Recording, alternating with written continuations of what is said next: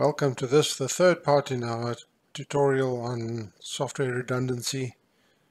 If you haven't seen the first two parts of it, take a look. There's a description below. You can go and take a look at those first and then come back.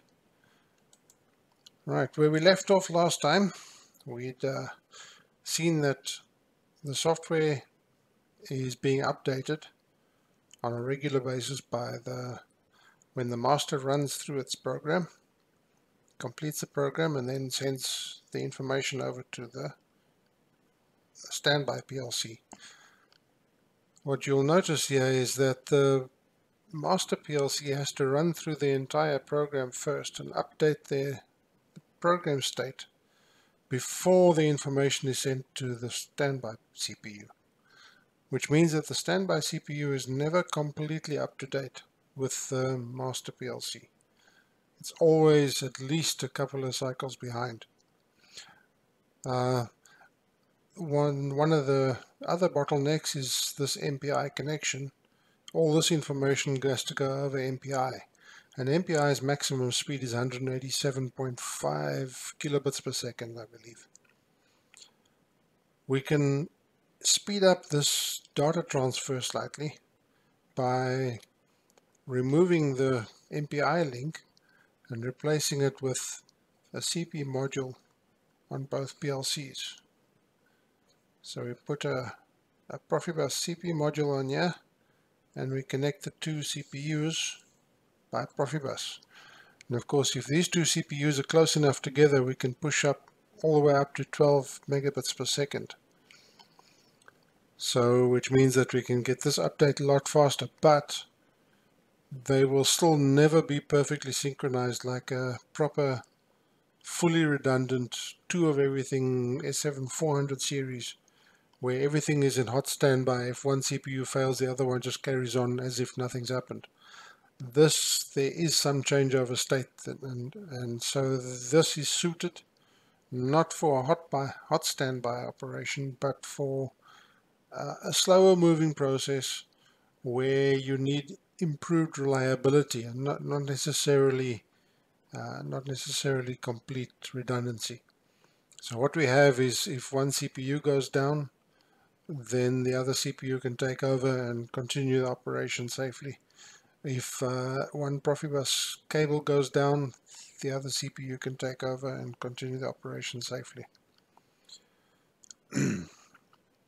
Let's talk a little about how this data is transferred across from one CPU to the other. In our master CPU, or actually in both, but we'll just start on the master.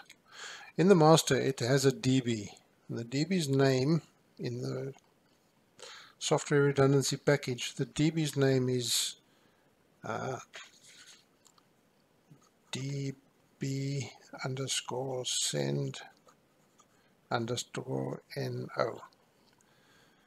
This is, you have to reserve a DB, a complete DB for this, but you don't specify the size of the DB. Software redundancy will take care of the DB itself. The information in this CPU will be kept in this DB and then used to send to the standby CPU. And the other CPU has got a DB RCVNO, a receive DB. So it sends across, and then the standby CPU or the other CPU will package data into DB send NO on its own side and send that to DB RCVNO on the CPU. There needs to be some control of what's going on, and the way the control happens is there's a working DB that records the process of all these transfers, also all done by these two blocks, and that DB's name is DB underscore work underscore NO, and that keeps track of the data processing, and the same DB on the other side, DB work No. These DBs remain the same, and in your process or in your PLC, you actually don't want these to be part of the project. They are created, these 3 DBs, and there's 2 more which we'll talk about later. These DBs are created at runtime when we start up the CPU and we run SWR start. These 3 are created in memory in the CPU. They do not need to be in your project. They are created. The only thing you do need to do is reserve DBs. They need them. It's also possible that these 2 CPUs, the 2 programs and the 2 PLCs do not need to be identical. The only parts they need to share is this redundant hardware and the redundant program. These programs between the SWR ZYK calls. Each CPU can be unique.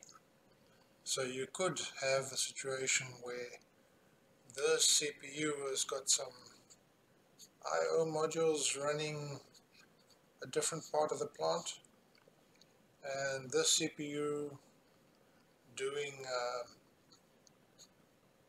also a different job as well. So you may have like a cooling plant in the center for two plants here, and then you have some cooling system in the center where this is redundant to make sure that the cooling is always working, whereas the 2 different plants are doing their own streams, doing their own work, which means that I/O can be different. There could be other Profibus instruments tied to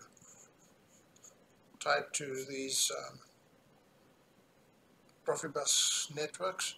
So the Profibus networks themselves do not need to be identical. The only thing it must share is the redundant section of the program.